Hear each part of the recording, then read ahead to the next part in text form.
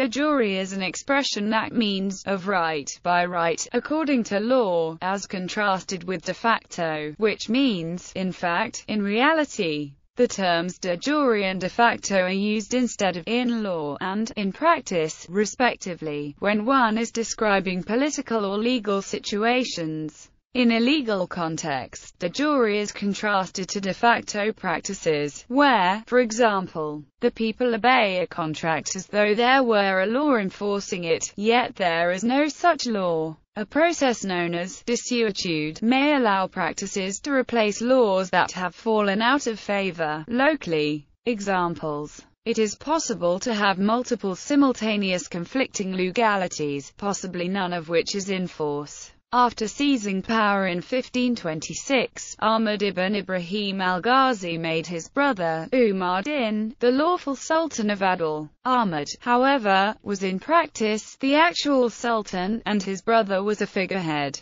Between 1805 and 1914, the ruling dynasty of Egypt ruled as de jure viceroys of the Ottoman Empire, but acted as de facto independent rulers who maintained a polite fiction of Ottoman suzerainty. However, from about 1882, the rulers had only de jure rule over Egypt, as it had by then become a British puppet state. Thus, Egypt was by Ottoman law de jure a province of the Ottoman Empire, but de facto was part of the British Empire. In American law, particularly after Brown v. Board of Education, the difference between de facto segregation and de jure segregation became important distinctions for court-mandated remedial purposes. In Canada, cannabis is illegal in law, but there is widespread use in practice, especially in British Columbia. It is strikingly similar to the existence of speakeasies during Prohibition, wherein enforcement of laws departed from the letter. Because of widespread and popular practice,